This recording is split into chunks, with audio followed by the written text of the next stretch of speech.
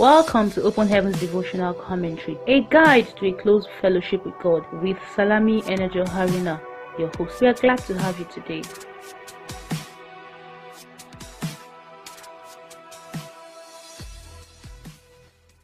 Hello, good day, and thank you for joining us today again. Open Heavens is written by our Father in the Lord, Pastor Enoch Adejare Adeboye, the General Overseer of the Redeemed Christian Church of God. And this commentary is intended to bring insights to God's Word by the help of the Holy Spirit. Today's date is Monday, the 14th day of March 2022, and our topic for today is The Walk of Grace, Part 1. Let us pray. Everlasting Father, our Maker and our friend, the Great and Mighty One, the author of the plan for restoration that has reconciled us back to Himself. Our Father, we come before You and we say You alone are worthy of our praise, You are worthy of our thanks. We've come hungry and thirsty before You today. We ask that You would feed us with Your word, open our eyes to the truths of Your word today, and grant us the grace for obedience. Help us to of a truth encounter this grace. In Jesus' name we have prayed. Amen. Praise the Lord. You're welcome back. Our memory verse for today is from the book of 2 Peter chapter 3 verse 18.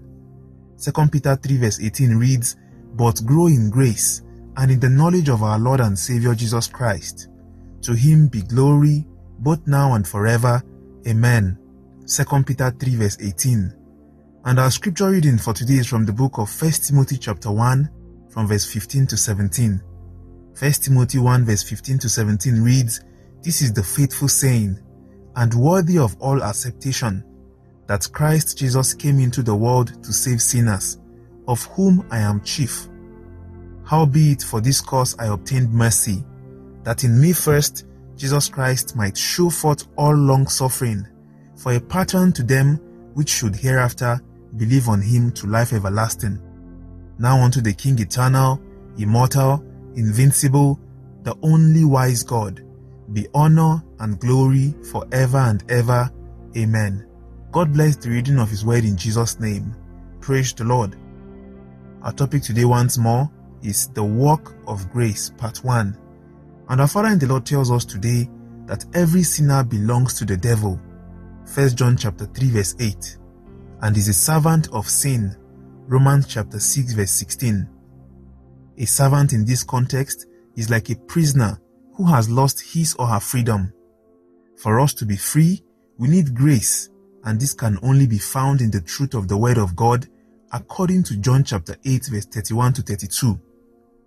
The difference between a sinner and a saint is that the saint hears the truth and embraces it, while the sinner hears the truth but ignores it. For example, the Bible says in 1 John chapter 1 verse 8 to 9, "If we say that we have no sin, we deceive ourselves and the truth is not in us. If we confess our sins, He is faithful and just to forgive us our sins and to cleanse us from all unrighteousness." The above scripture contains the truth that set me free some decades ago. Coming from a highly disciplined family, I grew as a moralist and so thought that I was far better than many people. I did not think I was in any serious sin that could warrant my need for a savior. However, the grace of God beamed upon my soul, and when I saw my filthy life of hypocrisy, I cried out for salvation. It is the grace of God that brings salvation to humanity, Titus 2 verse 11.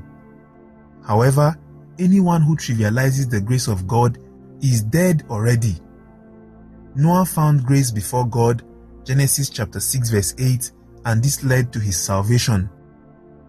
If, however, Noah had toyed with the grace, he would have perished as well. Indeed, it is by grace that we are saved, and we must never deny its importance in performing all God-given assignments, as we see in 2 Corinthians 9 verse 8. It reads, "And God is able to make all grace abound toward you, that ye, always having all sufficiency in all things, may abound to every good work." Beloved, the Lord has already made His grace abound toward you by giving His only begotten Son, Jesus Christ, as a ransom for your soul, John chapter 3 verse 16. Forsake your sins today and access this divine provision by surrendering your life to Jesus Christ. It is the only way to escape the eternal damnation that awaits everyone who rejects the grace of God. 2 Thessalonians chapter 1, verse 7 to 9. God bless His word to us today in Jesus' name. Amen. Praise the Lord. We are still considering the topic, the work of grace, part 1. It is worthy of note that no believer today was born a saint. And if that is true, then it means that everyone once had a past from which God stretched His hand to us and pulled us out of.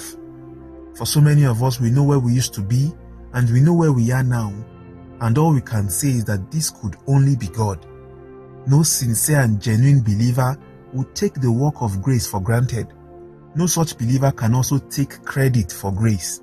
Ephesians chapter 2 verse 8 tells us that for by grace are ye saved, through faith, and that not of yourselves. It is the gift of God. Verse 9 says, not of works, lest any man should boast. The grace of God we learn in our devotional today exposes you to yourself. It shows you the need for a savior. It is good to be moral. It is good to have principles, but that alone does not save. The chief of all moralists, the best of them all, is still not saved. The desire for salvation, accepting the Lord Jesus to be your Lord and Savior, and continuing in your walk with Him is what turns everything around. We also learned that we must not toil with this grace, as trivializing the grace of God can lead to a man's destruction. The grace of God we learn also is what energizes us and enables us to perform all God-given assignments. In other words, by this grace, we can never be stranded on His assignment. All things will definitely work together for our good. Hallelujah. If you, however, do not understand or you've not experienced the blessings of this grace that we talk about today, then you need to sincerely cry for the Savior. Our Father in the Lord shares with us one very powerful truth today.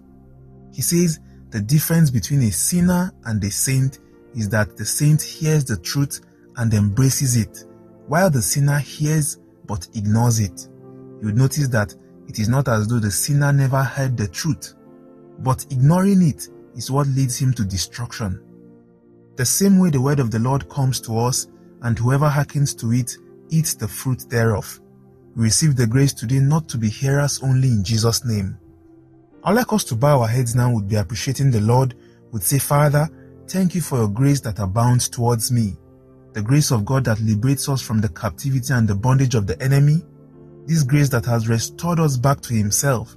The same grace that abounds to us, enabling us to have sufficiency in all things. Father, we are grateful. Thank you for making us living wonders here on earth. Thank you for giving unto us the God kind of life. Father, we are grateful in the name of Jesus. Pray also and say, please, Lord, help me make the best of it in Jesus' name. Say, Father, help me to make the best of your grace that is made available to me. Help me not to ignore it. Help me not to look down on it. Help me not to be too familiar with it. Help me not to trivialize it. Help me not to toy with it in the name of Jesus. Pray and ask the Lord that in the name of Jesus, His grace that is lavishly bestowed upon us would never be in vain. Let it always be our advantage. In Jesus' name we have prayed. Amen. Our dear Lord, so loving and kind, so merciful and compassionate, we thank you for the wondrous works of your grace.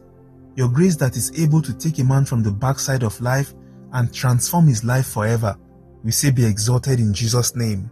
We ask that you would help us never to take it for granted and to make the most use of it. In Jesus' mighty name we have prayed. Amen. Praise the Lord. Hallelujah. We have in our Bible in 1 year reading plan for today to read from the book of Joshua chapter 24 down to Judges chapter 2. Hallelujah. We sincerely want to appreciate you again for joining us today. We believe you have been blessed. We are glad to have you again. If you'd love to speak to someone or to receive updates like this daily, please do well to send a WhatsApp or Telegram message to +234 80 986 11226. Share with someone to be a blessing to them.